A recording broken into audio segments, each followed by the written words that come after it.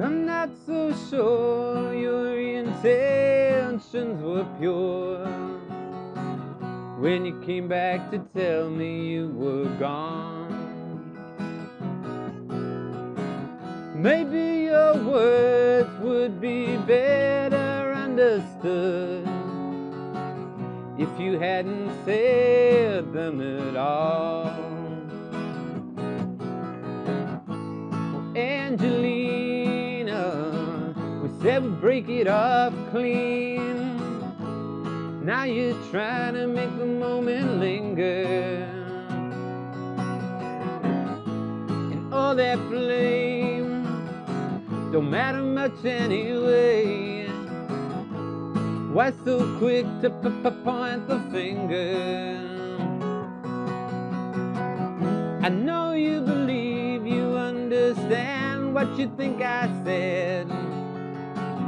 I'm not sure you realize that what you heard, it's not what I meant. See, anybody who's not thoroughly confused, they just don't know what's going on. Angeline, you said we'd break it off clean. Now you're trying to make the moment linger. All that blame don't matter much anyway.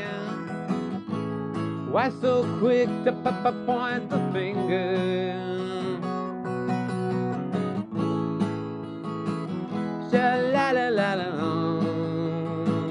sha-la-la-la-la, sha-la-la-la, oh.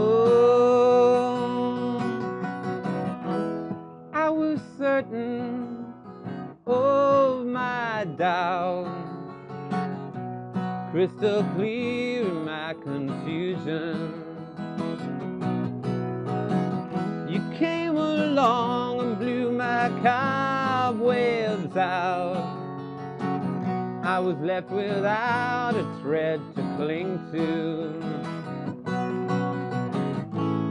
Angelina, you said we'd break it up clean. Now you're trying to make the moment linger, and all that blame don't get us anything anyway. Why so quick to point the finger? Sha-la-la-la-la, sha-la-la-la-la, sha-la-la-la,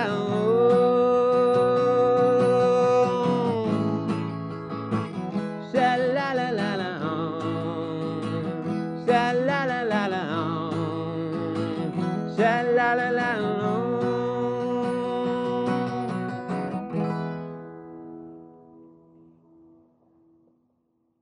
My name is McDonald, and I'm a musician, composer, writer, sometimes actor, yeah, stuff like that. Oh, not really. I do all kinds of different things. I know I'm full time in the arts, if that's what you're asking. Yes. Don't be afraid to expand. When the time comes, I'll expand it. Physically, I'm just gonna fill the room.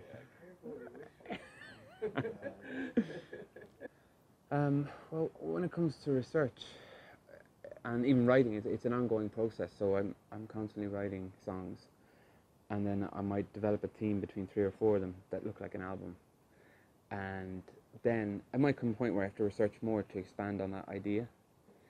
But it's an ongoing process. I'm constantly writing. It's not like, oh, let's do an album. Okay, now I start writing again. So research is also ongoing, but it's in everything. It's in life, in reading, in movies. Anything really. Inspiration comes everywhere. So. Well, the biggest thing I think for any artist is trying to balance what you hear in your head and make it into the real world, and then convince people that it deserves money, because that's the hard thing. In order to survive, you have to make money. But that's not the aim when you set out to make something. You're just trying to create what's in your head in the real world. So that's probably the single biggest challenge is convincing people that your path is worthy of their attention.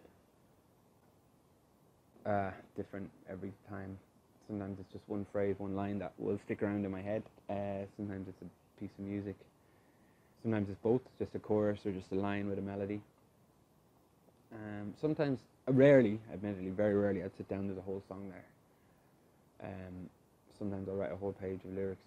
I mean, I had one idea for a song that was on not the last album, the album before that, Because of You, and I wrote 47 verses. It was kind of obsessive. I used 3. Well, 2.5 actually, if I'm honest. So that was a case of the lyrical idea being stronger, but often it's the other way around. I have a melody or a chord sequence and I just know I'll get something out of it eventually and I'll keep working at it. No. Apparently not, no. Cameraman 2 says no. Generally not, no, because I write non-stop.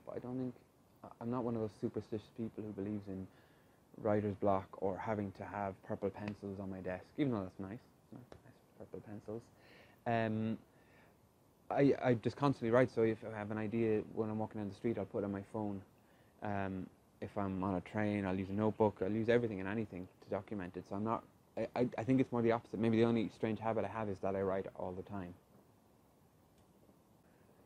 Yeah, pretty much something every day. Between working on a novel, so I'm writing, I try to do 1,000 words of that 5 days a week. But then music is ongoing as well. So I don't really consider on and off days, because if I take an off day, my mind wanders and I start writing. So yeah, pretty much every day. I guess it does. I'm still learning. I mean, honestly, it's been a case of adapting all I know from writing song into writing novels and then learning what I don't know. You know, I ask advice of other writers and people who have been at it for longer. So the approach, I mean, the first one was just trying to expand on how I write, because when I'm writing a song, I'm trying to find that one line that will describe a whole room or 10 different things and have 10 different approaches. But in a novel situation, it's quite novel. In a novel situation, it's like you want to describe the room in detail to create it for people. So it's a different approach. I'm guessing and learning as I go along. So yeah, the approach has changed because now I feel like it's more guesswork. Run! What would I recommend? I think like anybody who wants to be an artist, you just have to read, experience the arts, read books, read everything, because you can't make music based on music. It gets very stale very quickly, so you have to just experience as much as you can, and take in as many influences as you can. It's not that they'll all come out, but at least you're learning and moving yourself forward. So maybe the best advice is to get beyond what you know, get beyond your comfort zones as quickly as possible and make that your habit. One thing I know now, probably that I actually want to do it, you know, still. Because when you start, you don't know anything, and there's no, at least for contemporary music, there's no official career path. So it's not like you can, the people who are successful are very far removed from you. So you don't really know how it works out and how it happens as you get older. What do you do? So now I know that, but that's just from experience. You know, how do you become a musician? You do it by keeping on the path, keep on keeping on, as Dylan would say. Whereas when you start, you're not so sure. Now it's more, okay, the more music you make, the more you are a musician, the more you've progressed down the path. And at the start, that's not obvious at all. There's no signposts or ideas for that. Well, I was thinking about this question, actually. Everyone wants to know, and I really do love like commercial artists who are willing to still just follow their muse. For instance, like Neil Young would be a great example. You know, he's had hit albums, he's had hit songs, but that never appears to be his aim. But then the more I thought about it, the more I realized the people that inspire me are the people who are still at it despite not having that level of commercial fame, because it's a lot harder, because the doubt is there. The doubt hasn't gone away. You know, you're looking in different places for that affirmation of your path. So, and I think of like friends of mine like Eamon O'Connor from Lucky Bones or Bobby McBride, they're still writing and they're still out there and they're doing their very best to create art. I think that's a lot harder without the obvious affirmations, because you have to rely all on yourself even after all that time. The best money ever spent? The best money ever spent on songwriting. There's a great book, and I would recommend it to almost anybody in the arts, even though it's about songwriting. It's by Paul Zollo, and it's called Songwriters on Songwriting. And it's 52 interviews. I'd love to sell it now, just put it here, shouldn't I? But 52 interviews with songwriters, and some of them I knew, some of them really obvious, but it's just about songwriting. And the main thing I learned from it was that there is actually no approach. It's so individual and personal. And again, as I said, it's great for any artist because it shows the personality and what you put into it is really the only original thing. Because as they've said a million times, everyone's heard it, you know, it's all been done before, except for the person. So I think that book is actually pretty priceless in that way. And because it's broken into interviews, it's not like you have to read the whole thing. You can pick it up and read pieces of it, and it's easy to digest. So that's probably the best. It's quite a big book, but it's a good investment.